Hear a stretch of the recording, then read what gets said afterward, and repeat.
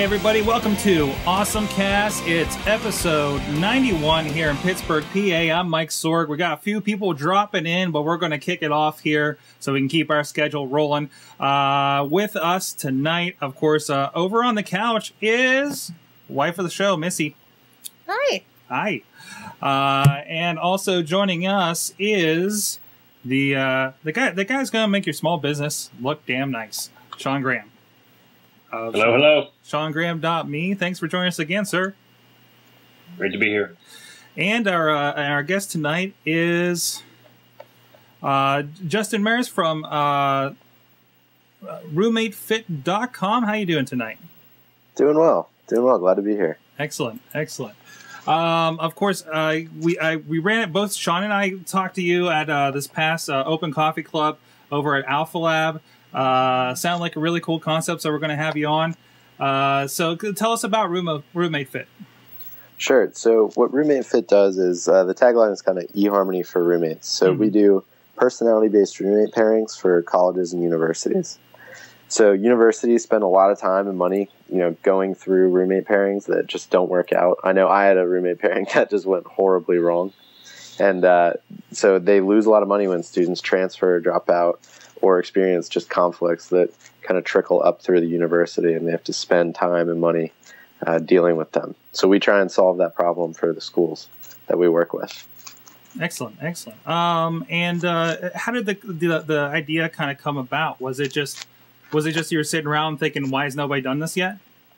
It came about after I had just a horrible freshman roommate experience, and looked into it a little bit, was kind of getting bored with all of my business classes, and then got some really good advice from a few very smart people who said, if there's nothing like this, you should go for it. At the very least, you'll learn a ton, And there was no other company on the market doing anything with personality-based roommate matching, which was surprising. But so I just saw that and kind of dived in. Excellent. And how are things going with the Alpha Lab so far?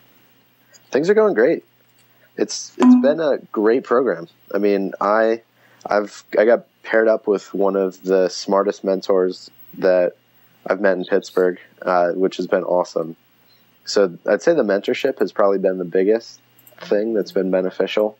And then also I'm able to fly to a few housing conferences now thanks to the investment. Whereas last year I was kind of funding that out of pocket and had to only go to ones that were very, very cheap. So it's nice to actually spend some time marketing this stuff. All right, Norm Hulsman joins us midstream here. How you doing, Norm, with iTwixie.com? I'm doing fabulous. Thanks for having me on, Mike. Excellent. So fill you in. We're talking with Justin here from RoommateFit.com from the Alpha Lab. And Missy, I do believe you have a question. Well, I was just going to get some conversation going. Primarily, I had some horrible roommates in college. Sure. And Not alone. It's just kind of one of those things where this would have been great to have had when I was in school. What exactly is it? Is it like an eHarmony type of thing? Yeah. So what we did is I worked with a psychology PhD, and we looked at a bunch of studies that have been conducted on what makes a good roommate pairing. And so we just measure for those traits and then pair students who are likely to get along. So for example, one thing that we measure for is verbal aggressiveness, which is kind of how you escalate in conflicts. So it's like how accusatory or aggressive you are in verbal conflicts. And so we won't pair two people who have very high rankings of verbal aggressiveness. Mm-hmm. Mm-hmm. So we measure for a bunch of different things like that, and then just kind of general interests and habits that can help two students be more compatible, have a better relationship. And it seems like I know we had the conversation at Alpha Lab that it seems like anything that would be automated would be a step up from a lot of these roommating services. I would say either you or Sean were talking about that most of them do, they take all the sheets and lay them out. Yeah, I've talked to a lot of university administrators who will literally stay late on certain days during the week, just lay out all of these housing applications on the floor, and then match up students based on their handwritten answers to some of these questions. So I mean, it's very, very archaic process, and far too many universities do that. I mean, I know that Ohio State was doing that as recently as 2 years ago with like something like 4,000 incoming students. Jeez. So no wonder. I mean, it's like I know I've had friends at the Art Institute that they got paired with, like, he was like a rap music guy, and he got paired with like pretty much a cowboy. Yeah. It was just hellacious. I don't think they talked to each other the entire quarter or anything like that. So I mean, it seems like something that I can't believe that there aren't other solutions. I mean, is there anybody else in this field that's already doing something like this? So there are 2 companies that are doing Facebook-based matching. Okay. So, you log in with Facebook and they say, oh, look, you guys both like baseball, and here's this person's Facebook profile. Also, you guys should talk. But that doesn't really get at the root of the issue. And there's a major problem, too, with students. I mean, what you put on your Facebook is not really who you are. Yeah. In a lot of cases. And so there's a lot of snap judgments that universities just don't want to encourage. And they've actually found that conflict rates for those students are, in some cases, higher, but on average just about the same as those who are paired randomly. So it's not really effective. Here's a question that I have. Now, as far as the screening process is concerned, I know that, again, when I was in college and we were doing the whole roommate search thing, we had just a very basic standard, like, 1-page application for it. Mm-hmm. And, it asked age, demographic, general interest type of things. Having a friend who's actually gone through the eHarmony process, there are pages and pages and pages and pages and pages and pages of questions. Yeah. Is that more, what yours goes through for the application process on that? No, I mean, I actually took the eHarmony questionnaire before I started the company just to see what it was like, and it took forever. Yeah, that's exactly what I'm saying. Yeah, it was like 45 minutes, and I got a bunch of creepy emails for months afterwards. But our questionnaire is 36 questions, and we found that it took Ohio students. We ran a pilot with Ohio University this past summer, and it took their students an average of about 6 minutes to complete. Okay, so it's pretty standard and easier in comparison. Yeah, I mean, it's more in depth than what they're using now, which is, what's your favorite sport? Do you smoke? Okay, here's your roommate. It's a good start, at least, but yeah. Nice. Yeah, exactly. And I mean, smoking is important, but it's just not, it doesn't eliminate all of the conflicts that come around from No. Now, I know that the conversation mentioned before about, using Facebook-based type of pairings and stuff like that. Is that something that you're looking at with your roommate fit, or is that something that, maybe later on down the road you would look into incorporating? So we incorporated a basic version of that with Ohio this past summer. So what we did was we ran our matching algorithm on the incoming students and then kicked them into a Facebook group that we created specifically for Ohio students. Is that what we're seeing on the website here? Yeah, it's a picture of that group. Okay. So essentially we said, here are 3 guys or girls that you are going to get along well with. Talk to them on this group that we create, and then choose for yourself. Mm-hmm. So it kind of removes a lot of the snap judgments. It allows students to get acquainted with each other and have a talking point, and then while also allowing them to have some ownership of the process of finding their own roommate. So that's kind of what we've done. Well, that's pretty cool. Because I know that, one of the big things that, again, from my own experience, was you pretty much had no decision basis as to who your roommate was. It was you showed up and they just kind of had, hey, this is your new roommate, that you start working with them. So you actually get some interaction and discussion with them going on. That's pretty cool. Yeah. Excellent. So how's the Alpha Lab helped you up to this point? I mean, what stage were you at again at the beginning of Alpha Lab? Sure. So I came in and we had just finished running our pilot with Ohio University. Okay. So we'd already had a product that was pretty stripped down, pretty basic, but had been used by 800 or so students. Mm-hmm. So it was a built out product, but there's a lot that we've been doing to kind of improve upon that. So we're doing a lot now with improving the analytics that universities get regarding the incoming students. We're kind of moving towards improving retention based on personality. So that's something that universities care a lot about. Mm-hmm. And then also we've done some stuff with the website, improving the algorithm based on student feedback and just stuff like that. A lot of it's been sales too. So to me, just reaching out to a lot of administrators. Excellent. Norm, I know we brought you in a little bit late here. Did you have any questions here for Justin?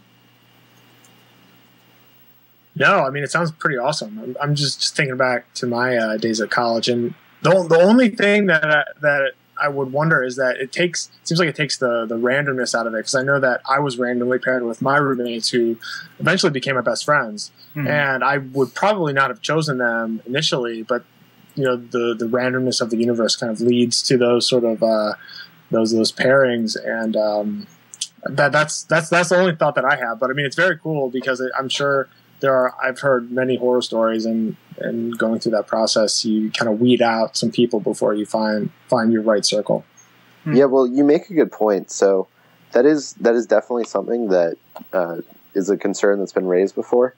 And so what our pairing algorithm actually does is we don't match students that have seriously conflicting traits, but leave the rest up to almost randomness. So you're not going to be assigned to someone that is just going to be a horrible match for you from a conflict or living perspective, but it doesn't mean that you're going to be living with someone exactly like yourself. So our pairings were very diverse and had a lot of different students living with people unlike themselves, who just happen to have compatible personalities and not have some of the enormous fights and issues that roommates often have. What do you do with all the incompatible people, I wonder? Well, so it's kind of hard to explain. Like all the drastically can't deal with anybody. Do they go in this kind of pool and we let them all by themselves? Or Yeah, so we match up. Our matching algorithm ranks each student based on pretty much how compatible they are, and we match the least compatible students first, so that there's a larger pool that they can draw from. Okay. So I mean, even the crankiest person gets along with somebody, and so we try and match them first so that they can find that somebody, and then the progressively more easygoing you are, the later you're matched up in our matching pool. Does that make sense? Yeah, definitely. Yeah, that definitely makes sense.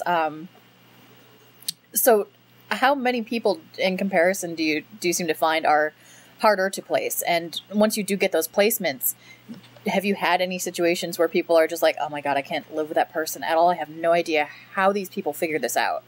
This is just ridiculous.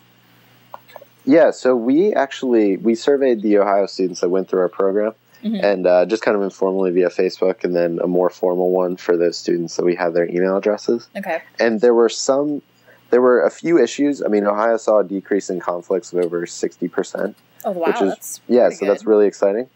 But there were some students who didn't get along, although it seemed like a lot of that was more circumstantial. So I know we had 3 students that went through our process that complained, and 2 of them were related to, my roommate has her boyfriend over all the time, which wasn't the case when we paired them up. So we're looking into tweaking to maybe improve some things like that. But that was going to be my follow-up question is, what would you be able to do to tweak that actually? Yeah, so there are certain things that we can measure, and that's a big reason why we're looking at what pairings worked out and what didn't, just so we can say, student A and student B answered these questions in this ways and their pairing didn't work out. How does that compare to other students who answered similar questions in similar ways and had pairings that actually worked? So that's a bunch of deep data analysis that we're going through right now.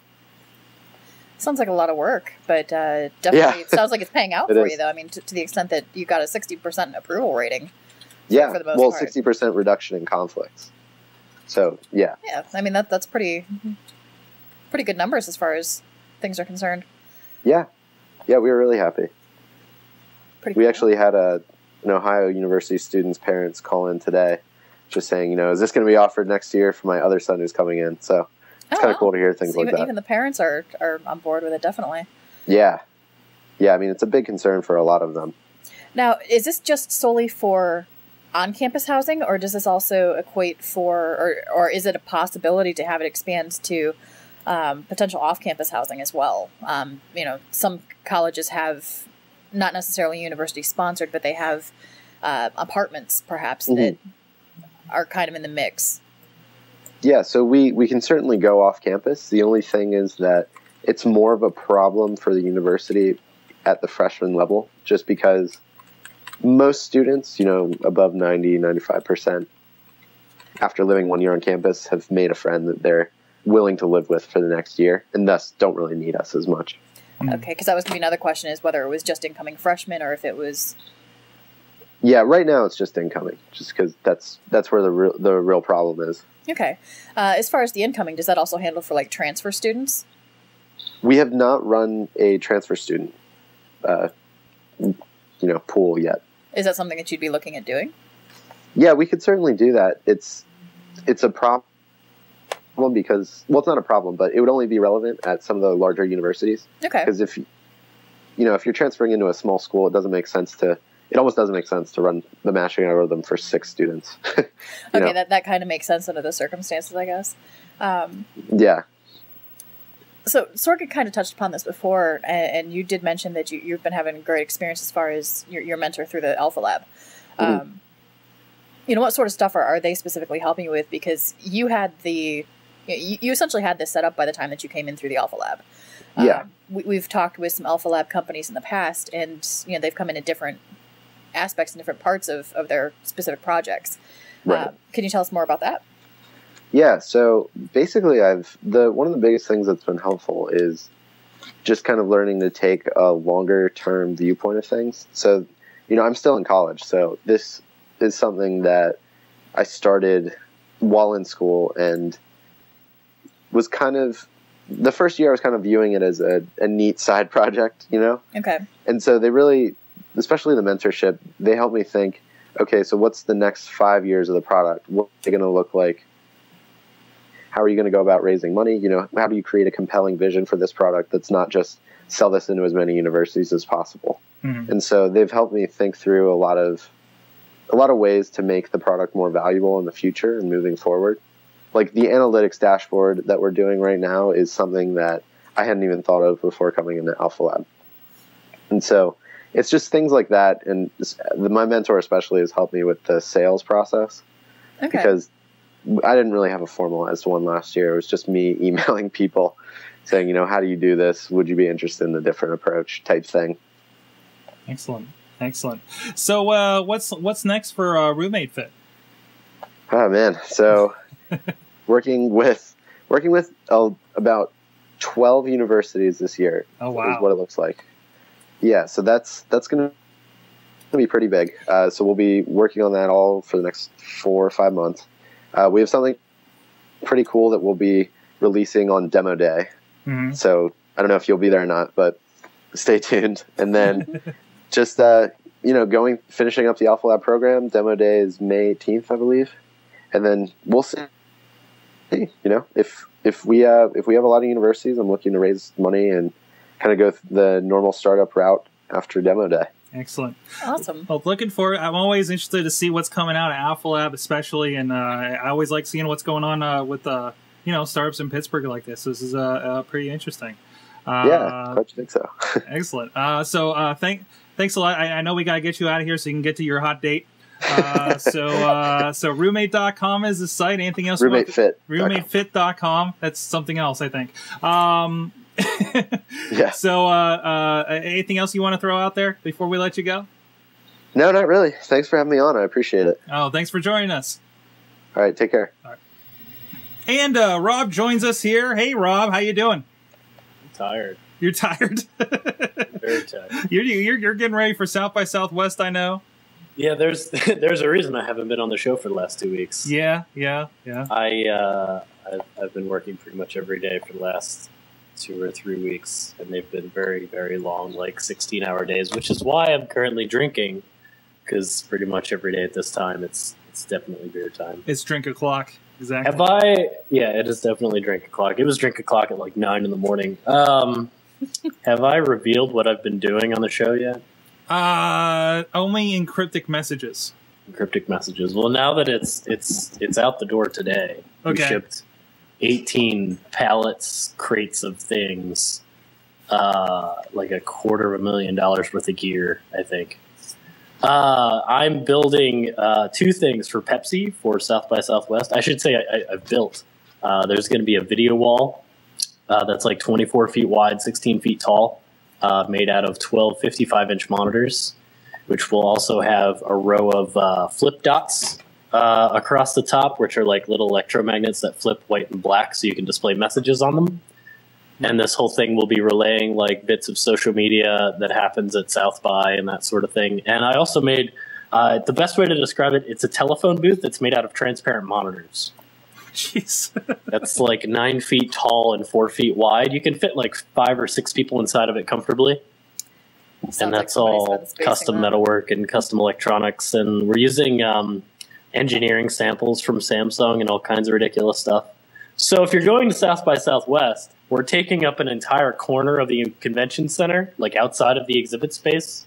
You should, if you send me a message on Twitter, I'll help you track it down. But we should be pretty easy to find. And all this while I'm drinking a Coke. Yeah, well. Whoops.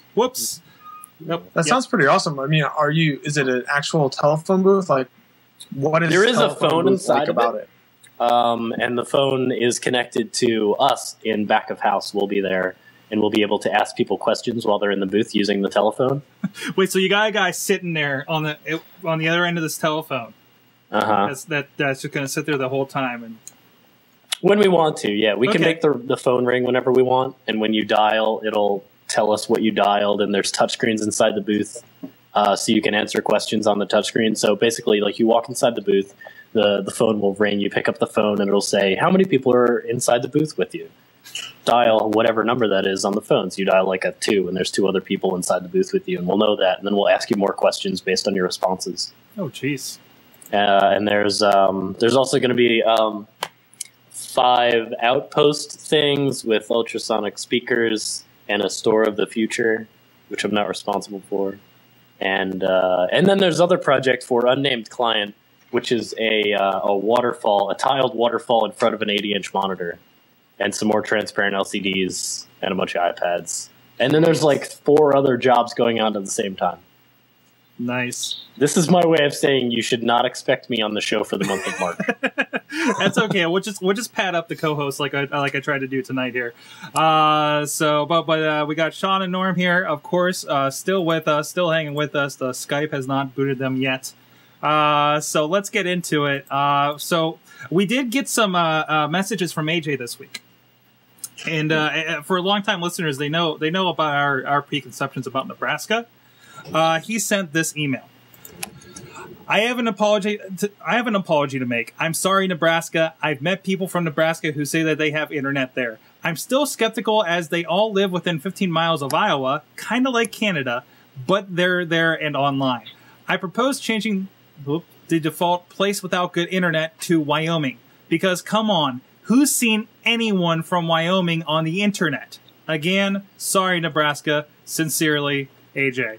And he also says here, if I can get the monitor out of the way, P.S., are you looking at Montana? They're no better. You're no better. So, yeah. And he's been profusely apologizing, apparently, on Twitter as well to his Nebraska cohorts now. So there you go. Nope. I thought Wyoming was too obvious of a choice. What's in Wyoming? No, I was born in Montana. Really? Oh, yeah. Bozeman, Montana. So we have some insight right off the bat. So what is Montana? It's what do you mean? Like, what is the state? Well, there's Yellowstone National Park, which is near where I was born. I'm pretty sure they're on the internet. But I think we moved out of Montana when I was 1 or younger than 1 year old. So I don't really remember. The internet hadn't really been invented yet. So I'm certain they didn't have it then, but that's all I gotta say.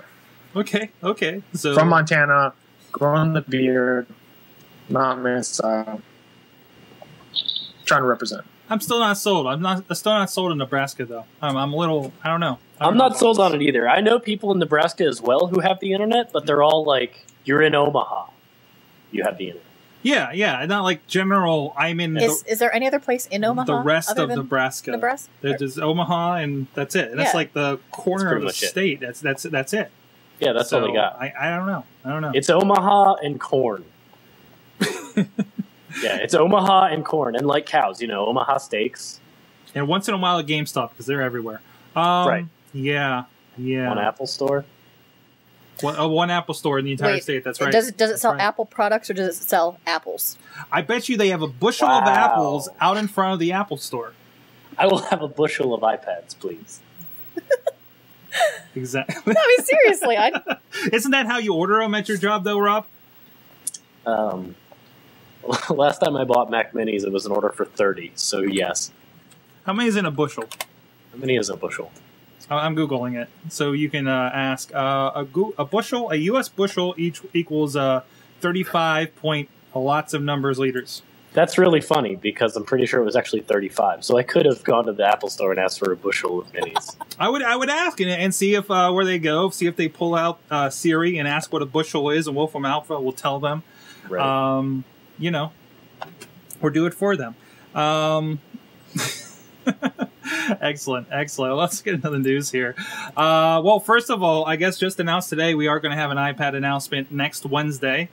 So we got 2 weeks to get those speculations out, guys. Oh, I'm just glad it's over. This isn't as bad as the iPhone one, at least. So we can make it bad. Like, this iPad will be compatible underwater. Go. Oh, the iPad thing. My speculation for the iPad, if it is in fact an iPad, what? It's something else. Oh, it's the iTable. It's the iTable. It's the Apple Surface. Hang on, I'm out of it. Talk amongst yourselves for a second. Here's one from the chat room. Riz says that the iPad will be life-sized.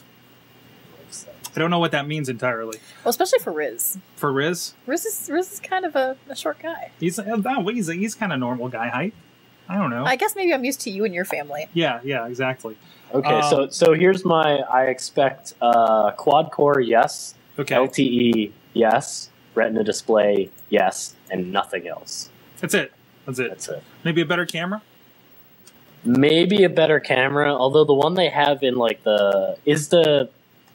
right now the camera in the iPad 2 is a step down from the 4S, right? It's still I think it's about on par with the 4, actually. It's on par with the 4, but not on par with the 4S. But not entirely on par with the 4. But I think they was still a lower res camera than the 4. I'd say an upgraded camera, definitely. But I still don't think for this, my itching suspicion this whole time is that there aren't enough cool things in the quote-unquote iPad 3 for it to be a 3, for it to be a full number version. It's like Chill is saying it's going to be a 2S in the chat room, and Siri, they'll throw Siri at it, right? Yeah, it that, seems to make all sense of that makes sense, yeah. But I don't feel like they're putting any features in it that are really going to make you want to say, this is a whole new version. They're not going to change the form factor. They're not going to change the battery life. They're giving it a better screen and making it faster. Well, even what we're seeing, Tim Cook at all the financial stuff that just came out, and all these other Apple guys, there's not really much pushing them at this point. Except for maybe a lower price point, and they don't seem interested in that price point. Who knows? I think you're going to see, much like what we're seeing with the phones, you'll have an iPad 2 maybe drop to about $300, $400, and you'll see the 3s, fill out the rest of it. What about these rumors that are going around that we're going to see the lowest end iPad 3 at about I think it was like $80 more, at about $580 instead of $499? I'd say it's possible. Or is that where you take the old ones and keep them at a lower price? Maybe we'll get a 32 gig iPad 2 at $500, or and slide that down the line. Yeah, I still don't see. Just like when everybody said that the iPhone 4S was actually going to be a 5, there just isn't enough stuff in it for them to call it that. I still feel it strongly that the iPhone 5 will have near field communication in it because that's a big game changer type thing. Yeah. There's nothing like that in what we're seeing for what is potentially the iPad. Are we going to have NFC in iPads in the future, you think? Well, it would make sense to have NFC in every McDonald's. device, so that way your iPad knows when it's next to your laptop, and your laptop knows when it's next to your iPhone, and all that. Because I'm just seeing this because I think about all the places I already use it because my one card has it, and I'm just thinking about sliding my iPad across the pad at McDonald's or at the gas pump or Sheetz or something. I mean, it just it could be interesting. It's also something like I feel that. If anybody is in a position to push the infrastructure for something like NFC, it's Apple. I mean, if the iPhone 5 comes out tomorrow and it has NFC in it, I guarantee you that NFC will increase exponentially over the coming months. Definitely. I don't feel like I say there's not much competition going on. I don't think they're going to get too far ahead of things. They're just like, it'll be another version, it'll be another upgrade. But Mobile World Congress has been this week, and I'm seeing a lot of phones, but I don't really see much reason myself. The biggest thing, I think there was like a 40 megapixel camera from Nokia, something ridiculous. There was one phone that had a one of those Pico projectors built in. I guess they're finally going to put one out. And otherwise, it's a bunch of phones with a bunch of letters, and they're running Android or Windows. And it just seems like a big cluster of phones in my stream on something like Engadget, and nothing's really sticking out to me. You know what really bothers me? That Windows Mobile still exists. Well, now you're going to see the big push for it because now the Nokia phones are coming out. People get so excited about it. I don't understand it. I'm completely beside myself with people who get excited about changes in the development cycle for Windows Mobile. Well, Chilla's saying in the chat room that Nokia is going to push the low-end Microsoft phones to areas that can't afford expensive smartphones. I don't think this is for us. This is for the rest of the world to have a bunch of weirdos. I don't know. Like, as a developer, how can you get excited about Windows Mobile? That you get paid by Microsoft to develop for it? Maybe that's what it is. And I think I read something yesterday. Nokia is about to come out with I think it's a phone. It's more like a camera that makes phone calls, but it takes 40 megapixel photos. Yeah, that's the one I was mentioning before. They're like, well, we can't do an optical zoom, so we'll just bump this up, and they do some crazy stuff. It's still Symbian. You know what this tells me? This tells me that Nokia has given up on trying to make a good phone. So they're just going to try and make a camera that makes phone calls. They've been working on it for 5 years. So dumb. Nokia is the next BlackBerry. I'm calling it today. Wow. With the Windows with it. They're scraping. It's like, what do you... Like, here, buy this car. No, I don't want to buy that car. Here, I'll paint it gold. No, I still don't want to buy that car. Here, we'll paint it gold, and it travels through time. No, really, I just want a car that runs. No, we can't really give you that, but okay, it floats. It floats now. I asked for a car. We're still working on the car thing. Man, I realize now that I think Chachi's got Apple in the near future for himself, we really need an Android supporter on the show.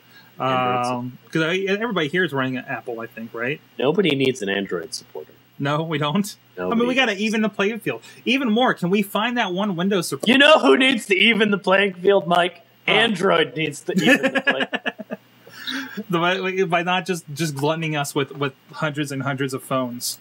There was a while where I was really interested in Android. As somebody who hacks stuff and builds stupid things for a living. It really interests me to have an alternative system to go to. There are plenty of times where I'm working in OS X and I'm like, oh, will this thing work? Like I have ridiculous infrared touch panels that are just boards. You can put them in front of anything. If you use them in OS X currently, it's single touch. If I use them in Windows, I have multi-touch. I have up to 16 points of contact. I deal with this stuff and that's okay. But I've never ever come across something where I'm like, well, this doesn't really work in iOS. I'm going to go to Android. It's just not an opportunity. There's nothing cool there. There's nothing good there. None of the devices have impressed me. It's become this really messy thing. It's this relative that I never want to talk to. What was that, Norm? Well, will eternally be an Apple guy, but Mike, you sent me a link this week to a Android update. It was an Ubuntu update for Android where you could use. It was something that we talked about months ago on the show. Your cell phone will eventually be your device. You can connect to your display unit. So you don't need a computer anymore. You don't need an iPad anymore. You just have your phone, and that's that. So that's off. They were developing that software. And I just quickly skimmed the article. I think that was really all is what it was about. They were reviewing the early stages of it. Yeah. They're reviewing. They said the hardware needs to be kind of upped a little bit because it was a little sluggish because it is full on Ubuntu. And I've been Norm, since you called me out and said to use some more Ubuntu, I've been loading it on every laptop and piece of hardware I've had around here in the studio, especially the ones that I thought were like too far gone for Windows XP even. Man, if I could get a phone and just plugged in and ran that operating system, that would be tremendous. I don't know about use case because I don't know what all is running on it. It's not like it even has. How extensive is applications on Ubuntu at this point? But still, the concept is pretty cool. But yeah, I guess what it's standard Android, and you plug it in. It's ready for ARM compatible Ubuntu apps. So again, you're not even going to get what's already available for Ubuntu now. It says even here in this article with Engadget, the bad news, it needs to be faster, a lot faster. The prototype was running a Motorola Atrix 2, and that was chosen because it already has a docking device. I think we saw those at CES last year with the first Atrix. But they said here, despite this, some tasks ran surprisingly well, like watching video or adjusting a photo, but it just hasn't been customized for it. So it hasn't been customized for the handset hardware yet. So it may just be a little bit of fine-tuning. So, does that excite you, Rob? I'm sorry. All I heard was just kind of like a low hum. What about you, Sean? What do you think about all this tech?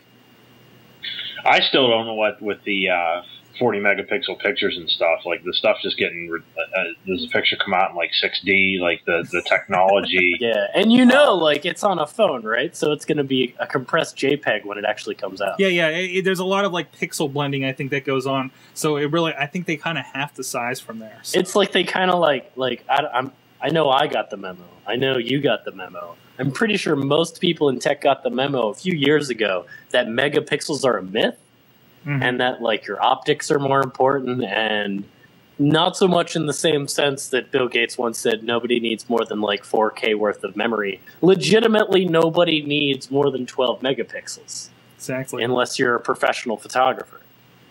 Exactly. So when you give me a camera that has 40 megapixels on a consumer phone, not only does it tell me that you're making a terrible, terrible phone, it tells me that your camera is really, really awful and you're trying to make up with it with more megapixels. Mm-hmm. Yeah. It really does seem like the Android phones are like the gimmick gallery at this point. Yeah. Much like we saw what phones like kind of around when the iPhone came out, because we had our texting phones and we had our flip phones and we had our music phones. It seems like we're coming back around to that at this point, especially now that you see all these on like your Crickets and your your lower end providers. Like remember the 3D phone that came out a little bit ago? I mean, really? It just But I don't know. Well, what else is going on? AT&T, speaking of which, since we're on the cell phone side, this was interesting. I don't know if this really made huge news. And we'll get something that did make a little bit bigger news with AT&T after this. But they have a service in the works that's going to allow app developers to pay for users' data use. Now, the way this reads, so I'm guessing this is kind of like how we have Amazon and we have that Whisper Sync going on with Kindle that's over like the AT&T 3G or whatever. Like you don't really pay for it. It just kind of happens. And this has also been at Mobile World Congress this week. The head of network technology said, according to Engadget, a feature that we're hoping to have this year is the equivalent of 800 numbers that will say, if you take this app will come without any network usage. So is that kind of like net neutrality at a certain point? Does anybody know? It's really interesting to think about, and in terms of when you're going to try to get there and really own the that consumer and what's important to them. I mean, I'm thinking about services that are already really cheap. I mean, cell services are really cheap to begin with, and you just have a huge advantage if you can offer things for free. Like the Spotify example that it lists in the story is it really makes a lot of sense. I mean, if you're trying to compete against other apps that are essentially the same service, it's just a competitive advantage. And I wonder, the first thing I thought actually is how does that play into the pipeline? Where the media delivery, Verizon, Comcast, you're paying for, eventually you're going to be paying for that premium like data channel. And apps that can get into that are going to have a huge advantage and then they can offer free data, and the loop kind of goes on in that way. Mm-hmm. Mm-hmm. I mean, it's interesting, and it makes sense considering we're just being having the issues we're having with throttling, especially on AT&T. I like this one guy that took AT&T to a small claims court over. Apparently he had a grandfathered unlimited iPhone plan like I think a few of us here still have. And they started throttling when he started dropping about a gig and a half, 2 gigabytes of data every month, which isn't even, to the cap of like the 2 gigabyte plan, So he took it to small claims court. The AT&T sent a lawyer. He represented himself. Did I guess 2 days of research. I think I read, and got $850 for the overage that he was throttled. Good for him. Because it's interesting. You can't do a small. It's in our contracts apparently. You can't do a class action against AT&T. This has been a thing for a long time because everybody's been so angry about AT&T about the performance in places like New York, these throttling issues, the unlimited plans that aren't really unlimited. So, but you can still take them to small plans because otherwise I think you have to do arbitration or something like that. Wait, we have somebody that knows law. Can you tell me what that means? To dummy it down a little bit. I think it was like moderated arbitration. Moderated arbitration, okay. Pretty much. Instead of going before a jury of your peers, you go before a panel of arbiters that is, generally about 3 people or so. Oh, I'm sorry. Binding arbitration is actually on AT&T's site here. And essentially, instead of going into the large claims court, the big court that you see on like Law and Order, it puts you more in there's an arbiter, there's each side presents their case, and it's kind of shuffled under the rug in comparison. For AT&T, it keeps things hush-hush. It's not officially filed within the, district court or within the, circuit courts by any means. And it's easier for them to keep bad stuff for them out of the news. And they don't have to deal with class actions being levied on them so often. Yeah. And that's pretty much what it is. I mean, there are other companies that do the same sort of thing. I mean, if you actually look through the fine print contract on just about anything that you sign, they generally have a caveat in there regarding how they want to have claims handled in the event that you feel the overwhelming need to sue them. Usually, I think the issue, like when you're doing a EULA or something like on software, you can sue them in California. That's the other thing is, it depends on how the company is set up as to where you can sue them. It depends on how they're doing business. It depends on where they're set up. So yeah, there's a lot of different things that fall into play with it, and that's why 99% of the people don't take the initiative to do anything with it, because they're like, it's going to be more of a pain in the butt for me to do anything with it. I'm going to have to pay an attorney. I'm going to have to do this. I'm going to have to do that. So yeah, kudos to this guy for going and getting his $850 back from them. So does this seem like something that everybody that has an issue like this is going to start going to small claims court now that they know this could potentially work? I don't think so, because again, it's going to be the hassle of going to do that. This guy, I think you said that he did like 2 days of research prior to going in there. every average Joe Blow person going to do any sort of research? Probably not. Is this, well, but still, the smarter people that can take on something, but isn't a case like this kind of a pre, I don't know what you call it, an example of a ruling that could influence other cases? Generally speaking, our entire legal system is based on case law, which means that there was a judge that found on this prior to it, and based on that judge's, determination, that's what the deciding factor is. But there are other things that come into it too, with legislation, with appeals. I mean, if AT&T wanted... AT&T does say they're going to appeal this. Yeah, I mean, if AT&T decides to appeal, it goes to a higher court. If you take it to an appeal to a different court, you can take those appeals all the way to the United States Supreme Court. The number of cases that are appealed to the United States Supreme Court they have to go through so many different turns in order to be able to get that far. And then for the Supreme Court to actually hear the case, there's a huge waiting list. Yeah. So it's not like anybody's really going to be appealing this to that degree. They may, because of the implications that it would have for setting that trend. It was interesting. I saw that the judge asked, I think they asked AT&T how much they thought a megabyte of data was, and they asked the guy what he thought a megabyte of data was, and they halved it at $85. I think it was like $85 per megabyte he was over, or something like that. Okay. And that's how they come up with the $150. So, well, and that's how usually the courts do it. I mean, if there's specific numbers and figures out there that they can do that with, they'll either go on a halfway point, or they will go with whichever one is more documented. Again, it depends entirely on the judge that you have. It depends entirely upon the circumstances and situations that you have.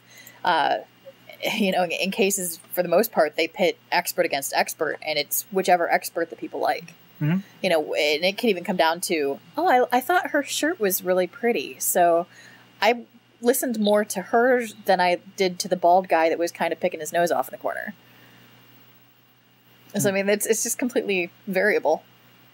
If I could interject, I will maintain that AT&T is part of the criminal system that allowed my phone to be stolen a few months ago. So, for what it's worth, they should be sued. What happened with your phone being stolen again? It was torn out of his hands. Oh yeah, it was that's right. Literally ripped from my hands off the street. I went not an hour had passed. I went to the AT&T store, and they basically said to me, "Sorry, we're not going to help you." Yeah, it's so iffy because I found a phone, like just laying in a parking lot. I found a phone, went to I think it was an AT&T rep, and I was like, hey, I want to see about returning this phone to whoever it came from. Can you give me whoever? And they said no. I'm like, well, if I can't do anything with this, can I wipe it and do it? And he was like, well, if somebody finds your EIN and they report it stolen, they're going to come after you.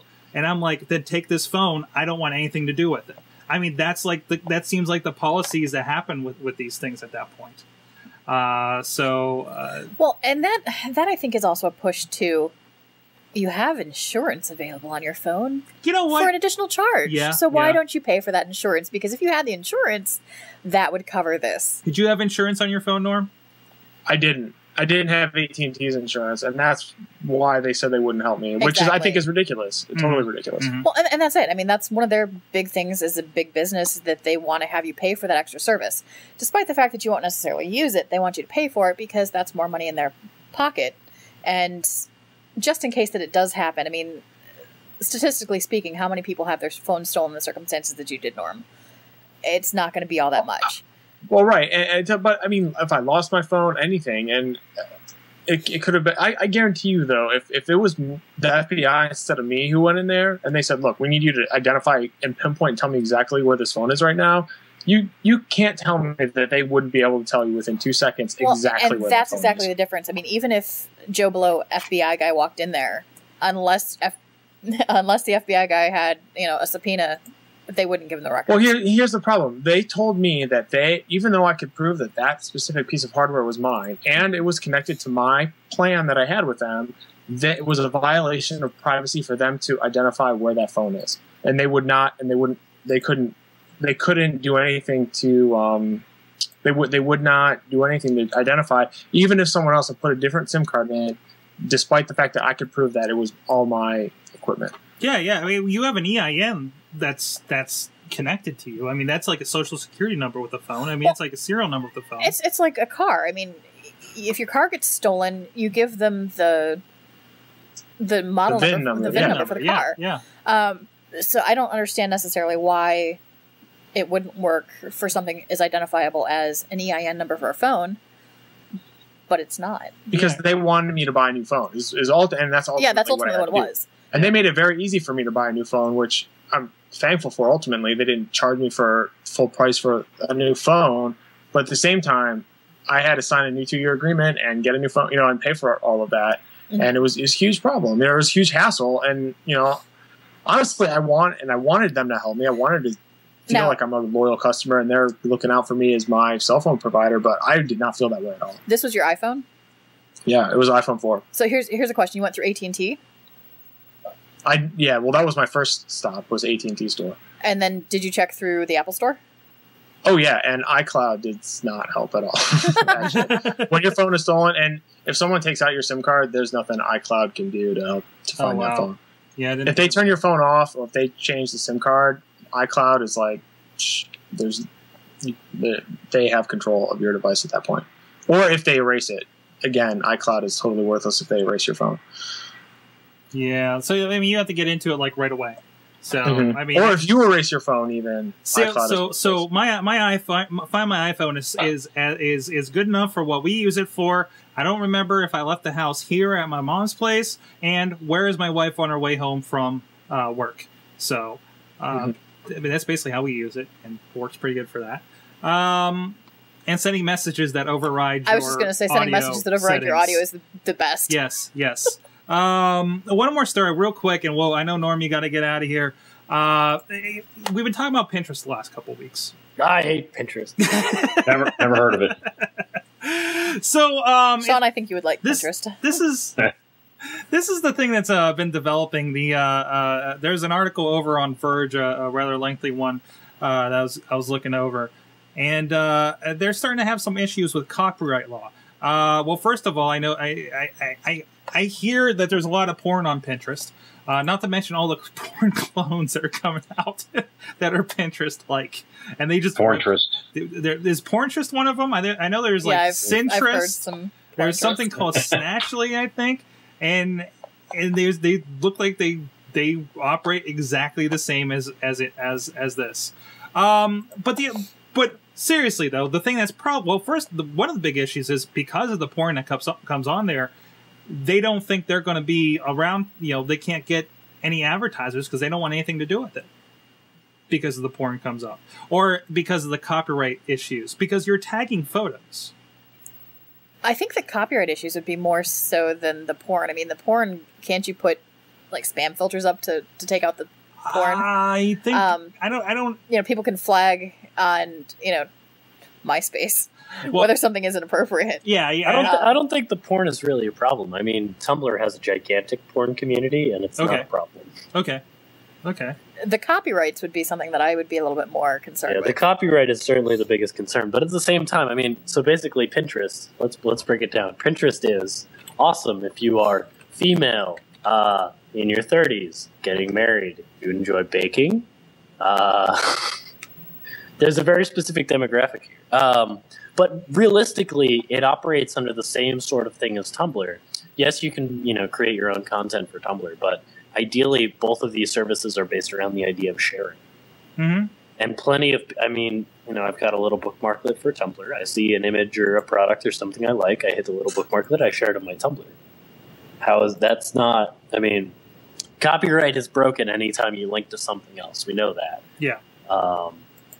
But I don't feel like Pinterest is breaking any more copyright levels than Tumblr or any other sharing site. Thank you, because that's exactly what I was going to put out, was that, I mean, how many times do you see something shared on Facebook? Yeah, like people anytime you retweet something or Facebook or any of the social media sites. I mean, this is all based on sharing cool stuff that you've found. One of the nice, so Pinterest is no different than any of the other services. Yeah, one of the nice things that I do like about Pinterest is that I don't actually have to seek out the source of where it came from. As long as, whoever I'm pinning it from has actually tracked it down. Well, it gives the website, it gives the information, it gives, and you can track it back to an original. I wonder if it's less the copyright, or is it more like the Flipboard issue where it's stripping away all the stuff it wants you to see? Like we're seeing like a bunch of info images here. Those info images, are you in yours? Or I'm in mine. Okay, actually. Those. Pretty much it takes the images that your friends have shared and it puts the most recent sort of stuff toward the top of that is what I've gathered. Well, my whole point to it is this image lives somewhere and hopefully a lot bigger. If you click on it, it will go through to the website. It goes through to the website. So it is okay. It's more linking through because my worry is you're seeing all these pictures and it's stripped of all of the the stuff around it that pays for the website. Yeah, this is still no different than any other sharing site. Okay. How is this is like Stumble Upon, but just pictures, and who's raising the alarm actually? Because I think if you put anything online, you have to expect it to be shared, and that's the goal. I mean, well, how many people are complaining about this that aren't profiting from it? Flickr is one of the bigger ones. They're blocking any images that are marked as copyright that show up on here. Like if I have my picture copywritten instead of share alike or whatnot on Flickr, they're apparently automatically blocking it. And there's also a no pin code for content when owners don't want to use it. Let's see what else is going on here. And it really is more for images. I mean, I could sit there and just go through like funny images that friends of mine have posted and not click through to the thing. So I'm wondering, that's where I'm thinking it's coming from, where it's that, it's blocking you from the source, much like you see with people complain about sometimes RSS feeds or Flipboard. So, I don't know, but it's interesting. Here's one. In some sense, Pinterest is just like Xerox and the VCR. For one of the arguments here in this article on Verge, but it was a pretty good write-up. It's over on the Verge right now. I don't know. This is a newer site, and it's interesting to see how it's developing and how everybody's cloning it. So, well, on that note, we got to get out of here. Our guests will be stopping in here anytime now. But I want to thank everybody for joining us tonight. Thank you, Justin from RoommateFit.com. Go check that out. Another great Alpha Lab company. Norm, what's going on with you? You're still over at iTwixie.com helping them out, right? Absolutely. We're your number one resource. No one knows tweens better than iTwixie. So, yeah. So go check that out. And there's and Kids in a Blanket, looks like. There you go. And we launched a new site, tweentrends.biz. It's the business side. So if you need to do market research on tweens, that's tweentrends.biz is our new site. Excellent. Sean Graham is at seangraham.me. That's you. That's me. Well, that's not me. Much more hair. I was just going to say that. My site. No, definitely not you. But there you go. What's going on with you? Just working on some blog posts.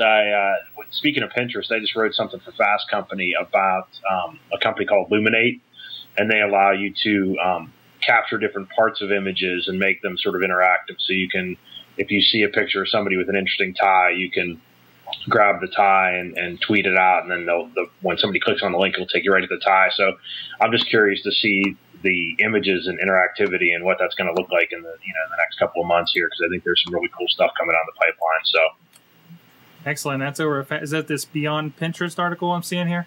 Yeah, it's I think it's pretty interesting stuff. Love to hear what you guys think about it. So check it out. Excellent. Rob De La Creta. Hi. You're making huge things. I'm making big things. As we discussed already. Big, huge things. I'm very tired. All right, we'll let you go here. Missy is she's on the Twitters. I am on the Twitters. Actually, that's what I'm doing over here on my phone right now. At Rebellious Flaw over on Twitter. we don't have any projects in the future. This is kind of interesting. We're actually between projects. We're between projects right now. We just wrapped up Chachi Plays about middle of last month, and I'm gearing up for dun dun dun pod camp. Oh. The groans begin. Here we go again. And since he's not here, I'll plug for Chachi. Get well soon, Chachi. If I can get back over here. He launched a new site with a little bit of help that's we're developing. InsertCoinToBegin.com. It's his take on a video game news site. So hopefully we can get all that stuff away from the AwesomeCast, so Rob doesn't have to take a nap every week. I think Rob would like to take a nap this week. He looks a little tired. Yes. I'm going to take a nap for the entire month of April. That sounds good. It's raining out. So thanks everybody. Thank you, our great chat room. I've seen Riz and Chilla and a few other people in there. Thanks a lot. And from Chilla, I noticed earlier he says that the Windows tablets are going to rule the world. No. Yeah. In an alternate universe. Yes. But thanks to everybody. You've been an awesome chat room. You've been our awesome audience. Have an awesome week.